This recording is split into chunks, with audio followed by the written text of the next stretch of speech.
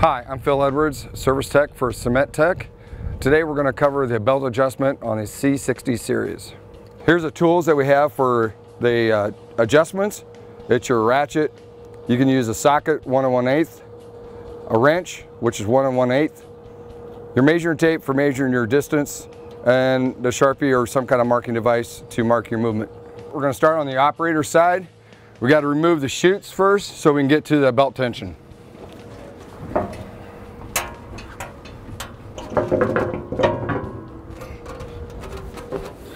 At this time, what we're going to do, we're going to go in and measure. What we want to do, we want to have a measurement on this side as one on the other side of the unit.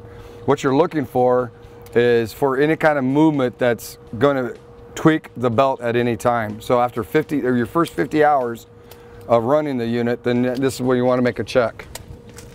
So we're going here from the post to the adjustment housing and making a measurement. Now we're going to make our mark. It's very simple. Take any kind of marking device. I've got a Sharpie, and that's where you want to make your mark, because now you want to make it so you can see what your movements are going to be. Now what we're going to do, we're going to break loose the locking nut that holds this nut in position, and you have one on each side, the operator side and a non-operator side.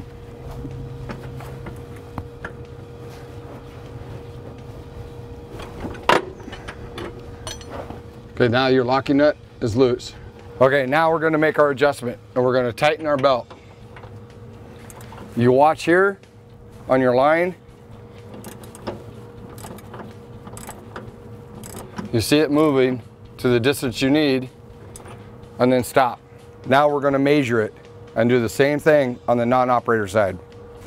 Now as we've done on the operator side, now we're moved over to the non-operator side. We're going to loosen up the locking nut.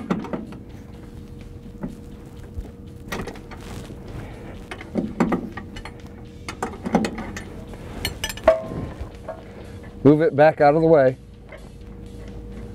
And now we're going to make our adjustment.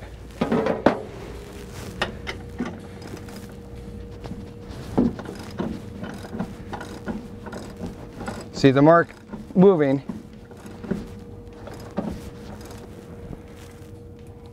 Okay, now we're making a measurement. As the other side, we had 2 1/4, and that's what we have now is 2 1/4.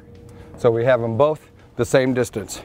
Okay, now we just made our movement. We measured both sides. We are equal. Now we're going to lock down the locking nut.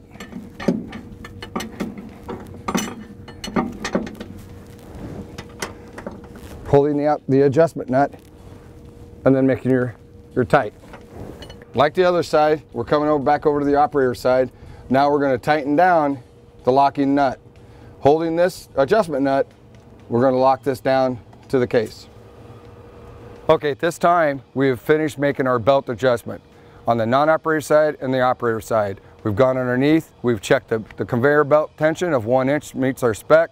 Now it's time to put our chutes away.